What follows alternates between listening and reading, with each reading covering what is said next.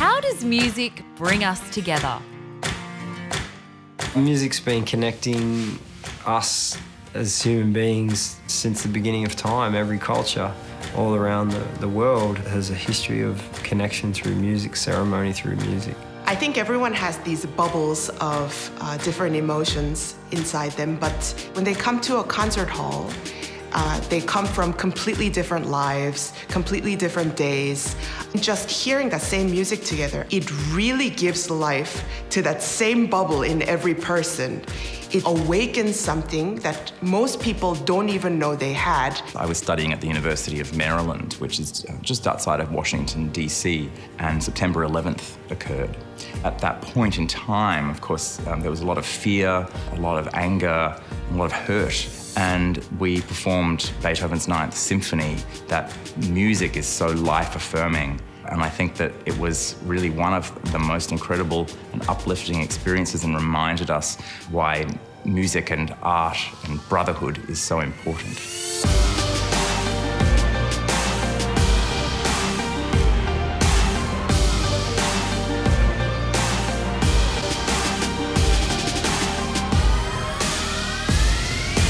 Hi, I'm Linda. Hi, I'm Dan. And this is What is Music? Linda, I think it's really apt that we're finishing this whole series on the most important question of all. How does music bring people together? Yeah, we're talking about bringing people together at music festivals, to sharing music with a friend.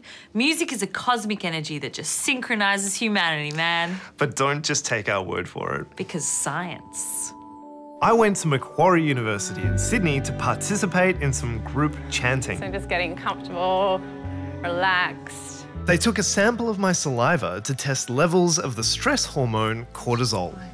Okay. And a questionnaire looked at how altruistic and in touch I was with my fellow humans. So everyone closing the eyes and just feeling as relaxed as you can in this moment.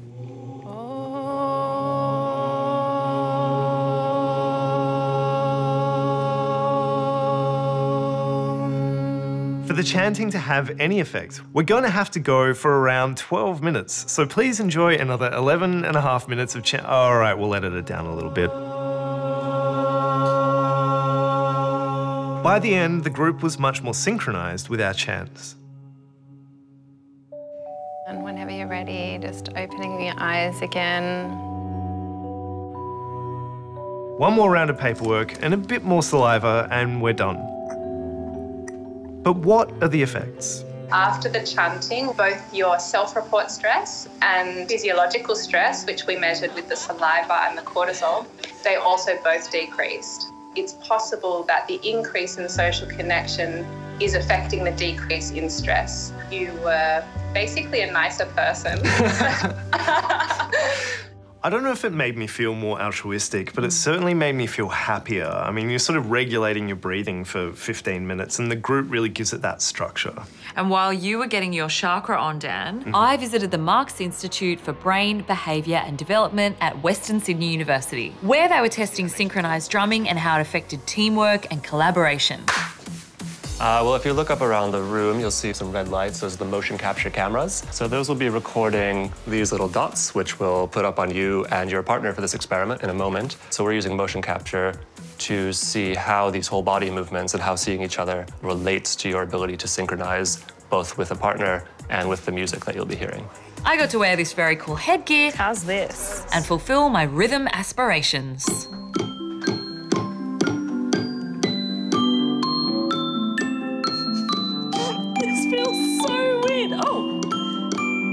Are you listening to the ping or to the piano?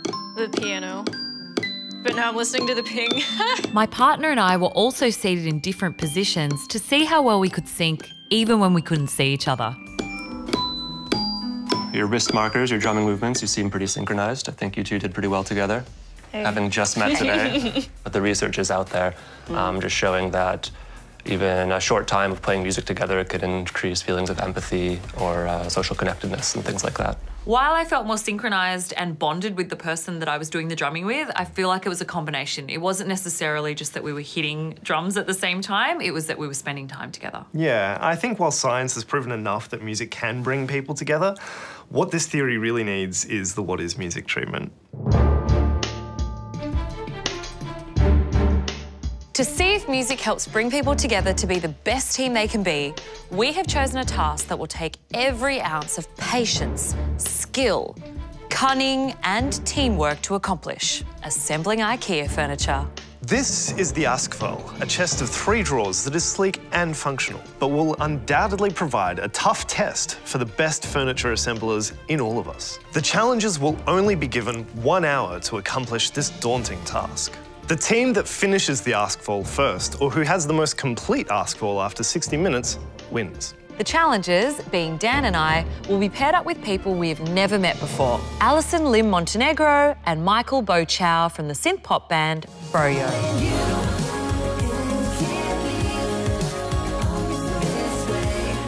My buddy Michael and I met before the challenge to bond over chanting and synchronised drumming.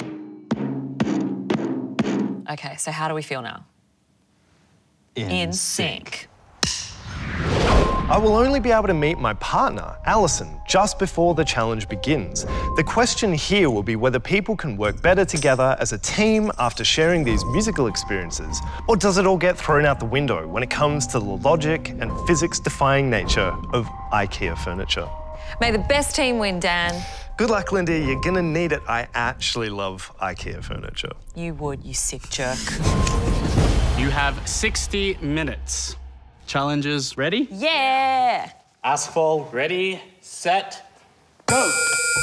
Hi, I'm Dan. Hi, I'm Alison. How are you? Nice to meet you. When's the last time you built your furniture? Maybe half a year ago.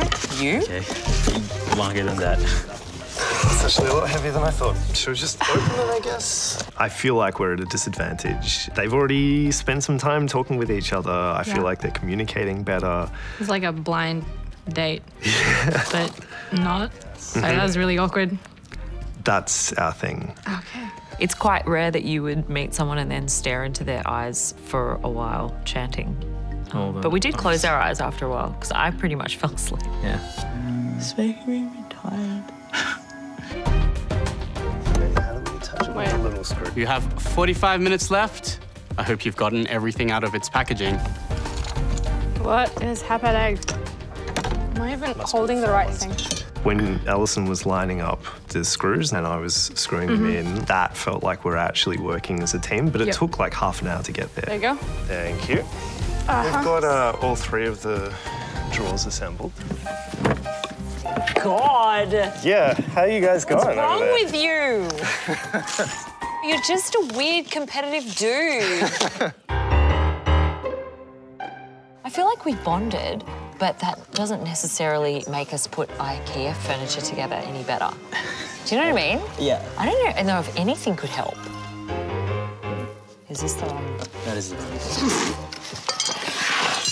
Here we go. Like it's so easy to make an error. Like you put the pieces down and then the holes are on one side and then you put the rail in with the wheel, and if the wheel's upside down, you really screw yourself over, so... Like, oh, wait. Oh, yeah, so we did that a few times. Maybe it's because I was looking at the instructions upside down. You were reading them sideways. So, yeah, my bad.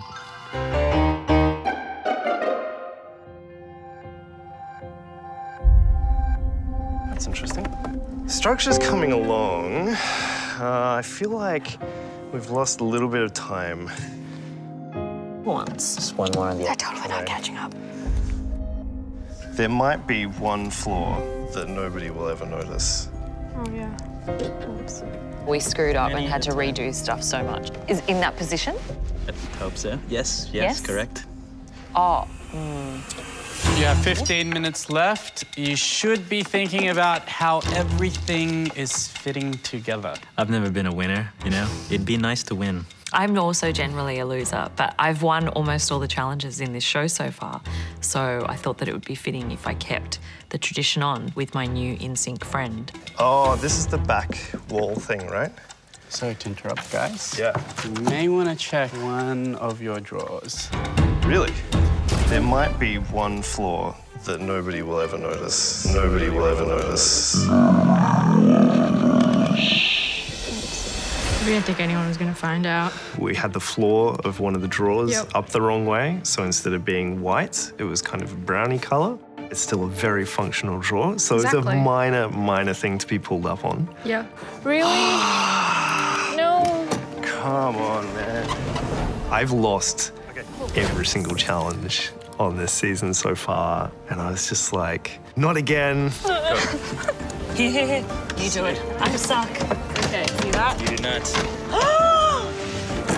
Colin, do we hit this thing? Great work. As we can see, Linda and Michael have finished their ask fall first, and if they have completed their draws without fault, then they will be the winners.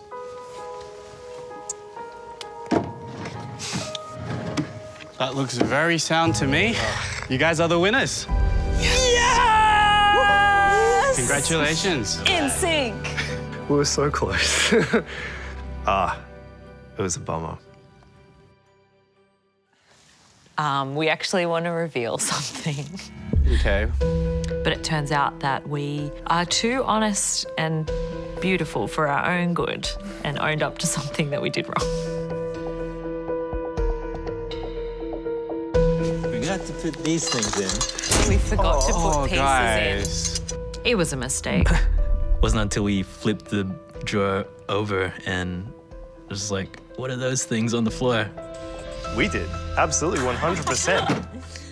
It's there, you can feel it. It's right there. Oh, you're right.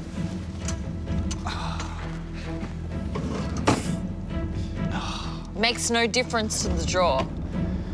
Because of this, I'm going to have to disqualify you, Linda and Michael, and give the victory to Alison and Dan. Yeah! Oh. I'll take the win, for sure. But, like, I feel bad about it. If we'd taken time to put those extra rails in, we definitely would have won. So at least this way, we got a small taste of winning, and then we also got the satisfaction of being the good winners. Essentially, everyone was a winner today. Who needs music? Yeah. We didn't, and we won. So Yeah. there you go. What is music? Not necessary for IKEA challenges, let's just say that. So Dan, we've had 15 episodes to figure this out. What is music? I mean, I think we've shown that it's this really personal thing that everybody does on a daily basis, but at the same time, it's this complicated cultural thing too. Yeah, and a love of music is just for everyone. There's days that you want to consume it really passively. There's days where you want it to be completely overwhelming. There's no right or wrong way to experience it. The key is just enjoy it. I mean, I think that's what music is. I mean, it sounds cheesy, but it's kind of what you make of it. The end. Do you want a high five? Sure, yeah, like I think so. You almost got my head.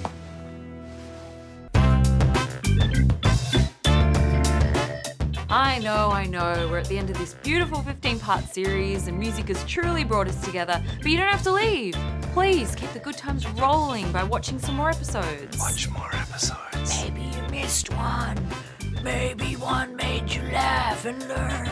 Who knows? Tell your friends.